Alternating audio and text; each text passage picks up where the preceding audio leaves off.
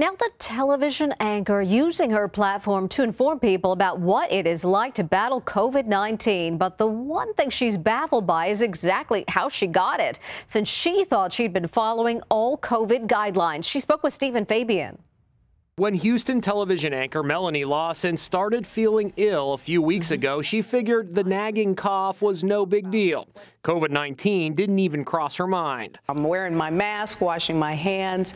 I'm not around anybody who's been sick. So the KTRK-TV newswoman was completely floored when her doctor told her she had tested positive for the virus. Do you have this feeling like, man, I did everything right?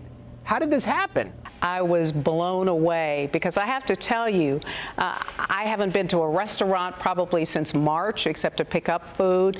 I haven't been in a store. Our church services are now online, so I haven't been to church.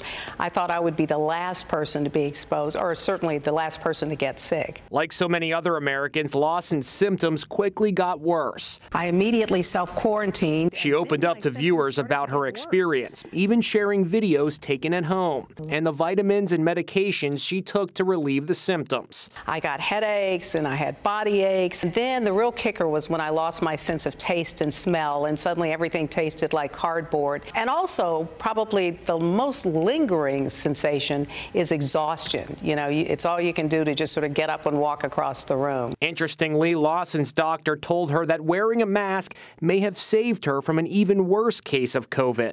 Perhaps because I was so fastidious about wearing my mask, that may have helped me not get as heavy a viral load as I might have otherwise. So I think there are a lot of advantages to that, not the least of which is you obviously keep other people from getting sick as well.